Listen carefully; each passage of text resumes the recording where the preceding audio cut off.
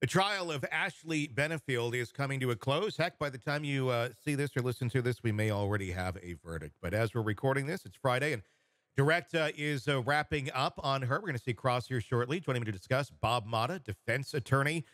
What's been your reaction? I know you've been covering it on your channels, the Defense Diaries, which everyone should go and check out. Download the podcast, go to the Twitter, all that. But what's been your reaction so far to Ashley's testimony this morning? I was of the mindset initially, and I have to look at it in conjunction with what I thought was a very weak case that the state put on. It's just my opinion on it. Sure. But in conjunction with that, I believed her. I know that there's two very divided sides on this. I just felt like she was being truthful. People are like, I don't see tears. I don't see tears. She's fake it, and it's like, I think that people, what I started to see in our chat, like on our YouTube channel, when we're streaming it, is that we have a very divided, like we did a poll and it was, I think 52% believed her and 48 thought she was lying, that this is all part of the scam. And I just felt that it was genuine. But what I had a problem with from from Taylor, the attorney's perspective, is I think that he should have built up the pattern of abuse and coercive control by Doug that had taken place preceding this. I thought that was so important. He did it in the inverse. He did that after she kind of, like, he got right into tell us what happened that night, and just in terms of context, I would have probably, and I'm sure he thought about it, because when you're preparing your direct of your witness, especially when it's the defendant, and especially in a self-defense case, that was a highly prepped direct examination. And he thought about what the best approach going into it was. And he must have landed on, I think that we go into the event and then we'll leave the jury with all of the other things leading up to it that led to you shooting him. So maybe it'll be effective, because remember, in a self-defense case, you're almost always going to have the defendant testify. It's very difficult for me to figure out a way to where I'm able to prove that her actions or my client's actions were reasonable without putting them on the stand to give their mindset of what was going through their head at the time.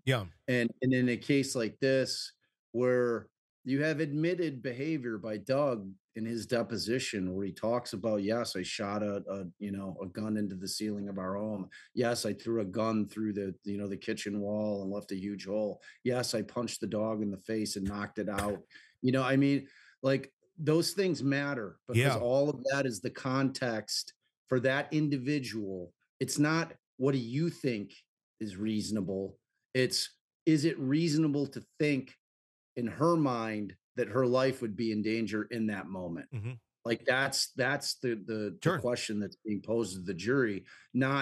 It's not like a reasonable person standard in general. No. It's considering everything that she's gone through with this guy, in that moment of time, was it reasonable to believe that Doug might kill her or seriously injure her? And my opinion is yes. Yeah, so. That's basically the definition of the battered spouse syndrome. That is exactly what it is. It's not through someone else's prism looking in on the outside going, was he really a danger? Did you need to shoot him? You have to look at everything that she was considering in her mind to make that determination. And based on what we're hearing here, I would agree. I think she did feel that. There was a lot of interesting bombshells that I thought were dropped, and I'm kind of surprised they weren't dropped earlier in the trial to really, up the context of this, but they're certainly making their impact right now. One of those being his ex-wife and the text messages. That was it for me. That she found. I want to talk about that, but I also want to talk about validating those sort of things.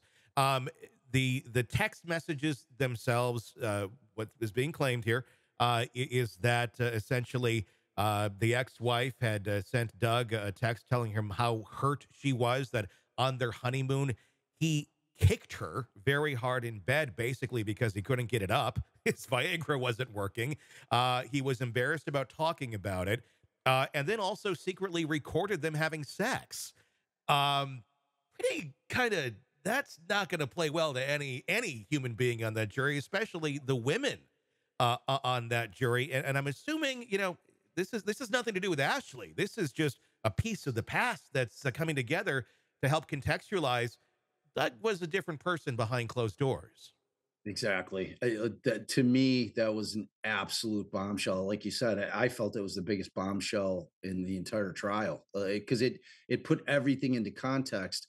Because I was saying, I hope that the defense is able to get Renee's former best friend, whoever that may have been, because Renee is deceased and Renee is Doug's ex-wife who's passed. Yeah. Um, but that, and I don't even know if they were divorced. I don't know if she just passed away or if they divorced. I believe she just passed away.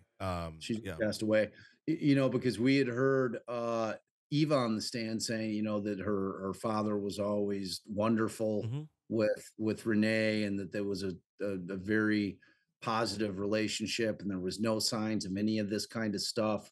So this really kind of puts Eva's testimony in question in terms of what her father was really like. And to me, it was absolutely huge because, like I was saying, I would have loved to see the defense subpoena Renee's, whoever her best friend was, because her best friend's going to know. Yeah. Her best friend's going to know what was going on in that relationship. And if this was a pattern with Doug prior to, because people just don't turn into abusers overnight. No. They're typically either they were abused themselves, or they were in an abusive household, or they have something going on mentally. But it's typically not just like the flip of a switch and I'm abusive. Yeah. It's a pattern. It's something that exists in that person, and it ebbs and it flows, and they master it and they become more coercive, and so like all those things. So when that messaging came out at trial, man, it like that had like, I was already believing Ashley. And then when that came out, I completely believed her. Sure. Everything she was saying. It's like, and I've handled plenty of domestic relation cases in my 20 plus years. And I have seen over and over and over where women are begging law enforcement, begging the system to help them, and they just don't get the help. If they're, they'll call in, try to have an arrest made. They'll, even in this case where there was a mutual stay away order or a protective order in place, like when he was violating, and she'd call the police and then they wouldn't do anything about it. It was like, I like, you never want to like have a situation end up like this, but like I just believe her. I just believe that at this point in time, with everything that had gone on prior to that, this had just reached in her mind the point where Doug was going to snap. I really do. Hey, thanks for checking out the video. Be sure to follow us wherever you download podcasts, and especially Apple Podcasts, where you can get advanced episode and premium content on our premium channel right there. Also, be sure to follow us on social media so you don't miss any breaking updates on the stories that matter to you most. We're on TikTok, X, Instagram, Facebook. Just search Hidden Killers Podcast with Tony Brueski, and you'll find us right there. Again, thanks for watching.